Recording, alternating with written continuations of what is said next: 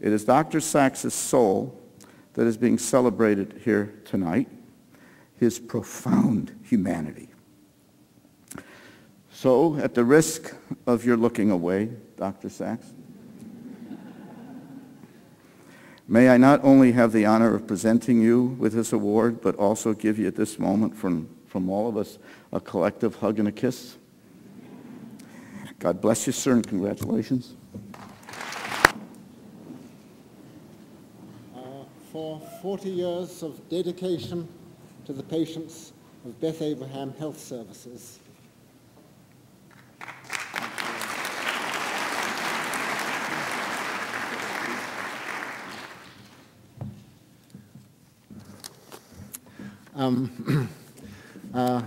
Dustin, I was quite overwhelmed by what you said.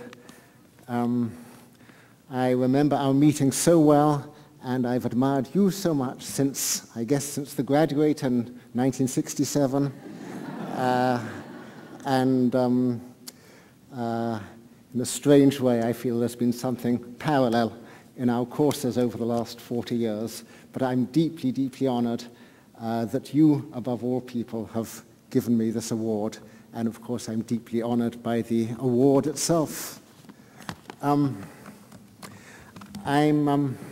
I want to think back a little bit over these last 40 years. In 1066, that's to say in October of 1966, I first went to Beth Abraham. As soon as I got in, I was struck by seeing dozens of motionless, transfixed figures in the corridors and in the lobby, some of them looking as if they'd been bewitched in mid-gesture. I'd never seen anything like this. I learned that some of these people had been in the hospital for decades, and that Beth Abraham was first opened in 1919 for these first survivors of what was then a worldwide epidemic, of the epidemic sleepy sickness, encephalitis lethargica. At that time in 1966, there was no medicine, there was no medical or surgical approach of any use to these patients. L-DOPA was still in the future. It hadn't been described.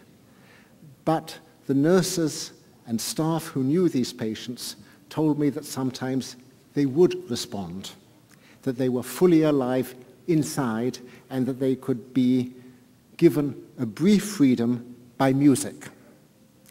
And then I kept seeing this myself, how people who were shaking or unable to take a single step could dance with music, how people unable to utter a syllable could sing or speak. With these frozen people who had come to a stop inside, the motion of music, and especially rhythm, seemed to give them a flow and a freedom which was unobtainable otherwise. When L-DOPA came along, of course, awakenings happened, but music didn't lose any of its power. Music remains, for these patients and for all patients with Parkinsonism, a vital thing in reserve, which they can always turn to.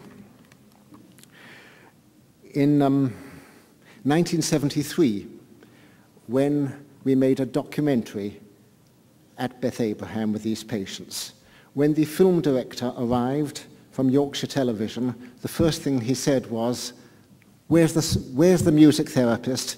She seems to be the most important person around here. Now, Beth Abraham, it was most unusual in the 1960s for a hospital, a chronic disease hospital, to have a music therapist. We then had an amazing woman called Kitty Stiles. She had a power of empathy and a dynamism which was quite as important, I think, as the formal music therapy. She never told us her age. And when I saw an obituary a few years later, I learned that she had died at the age of 99. And I realized she must already have been in her late 80s when I saw her, Beth Abraham, but she behaved like someone half her age, a woman of amazing energy. And then in 1979, Connie came along. And with Connie, the music program expanded. Up to that point, it had been mostly devoted to patients with Parkinsonism, but then it was expanded to patients with strokes, with speech and language problems of all sorts, to people with Alzheimer's disease and other dementias, to people who were depressed, to people who had sometimes orthopedic problems of one sort and another. And then, up to that point, the successes of music therapy had been partly anecdotal. People had stories. And Connie said, we must have tests. We must have objective tests. And testing of all sorts started.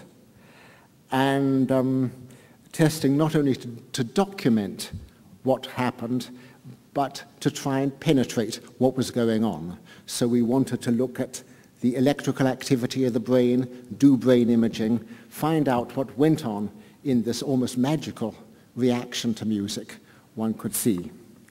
And this led in 1995 really to the founding of the Institute, which you have been told of. And the Institute, while it remains centered at Beth Abraham, has reached out to researchers all over the world. 40 years.